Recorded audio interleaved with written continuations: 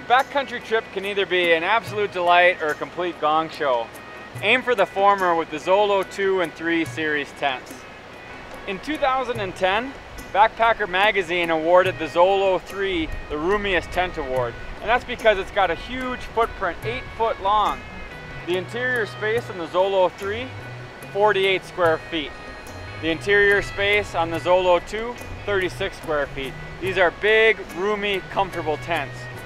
Setup of the Zolo is really a breeze. You've got basically an X-pole configuration with these DAC press fit poles that are also reverse combi, so they're a little stronger at the top than near the sides to give the tent more rigidity and strength throughout.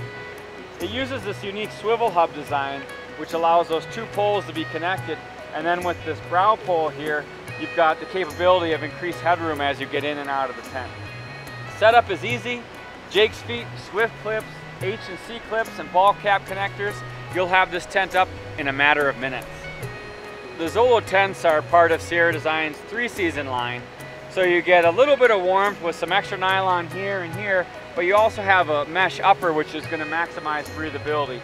2 doors make getting in and out easy, so you don't have to crawl over your partner while he or she is sleeping. Hanging pockets and a big 360-degree zip door makes everything about this tent comfortable. One other nice thing about the Jake's feet is that you can attach and tension the rainfly in one quick motion. It has reflective guyouts all over the place, a so-free window, and 2 huge vestibules on either side. The Zolo 2 has a 10-foot square vestibule on each side, and the Zolo 3 has an 11-foot square vestibule. So these are big, huge spaces to store gear, cook, or just relax. And one of the things I really like about the zipper pulls is that they're color-coded. You've got black on the outside and gray on the inside. And you can adjust this and vent in all sorts of great ways as well.